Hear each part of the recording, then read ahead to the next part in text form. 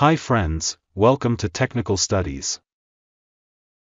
In this video, I will show you two different basic methods to fit up a flange to a 90-degree elbow.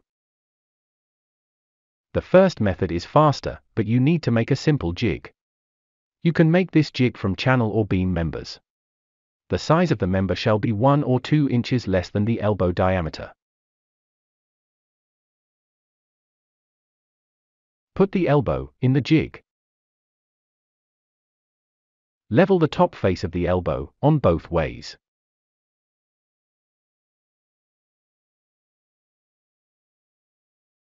Tack weld a piece of angle bar or a piece of a plate at the bottom side of the jig to arrest the elbow. Put the gap rod on the top face of the elbow and put the flange on it. Hold a large right angle on the face of the elbow as shown. Now, make any adjacent 2 holes and the right angle edge parallel. Rotate the flange only. Don't rotate the right angle.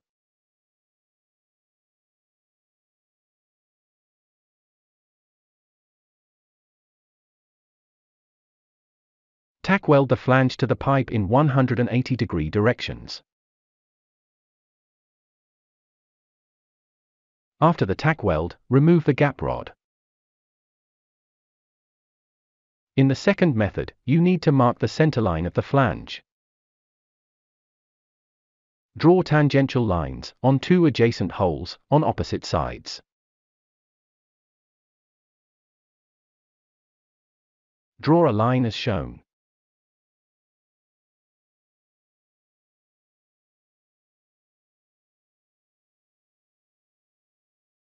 Transfer the center line to the side of the flange.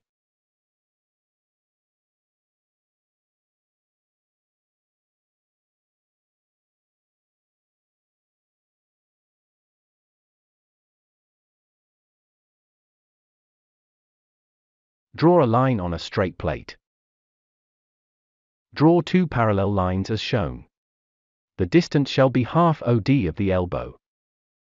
Put the flange on the plate as shown, and match the center line of the flange and the line on the layout.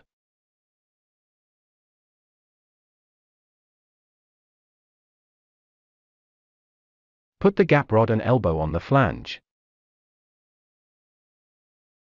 If required, make an adjustable support to hold the elbow in vertical position. Make the squareness of the elbow to the plate. The straightness of the plate is a must.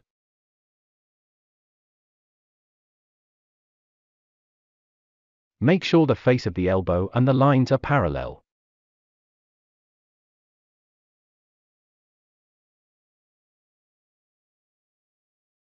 Tack weld on all 4 sides.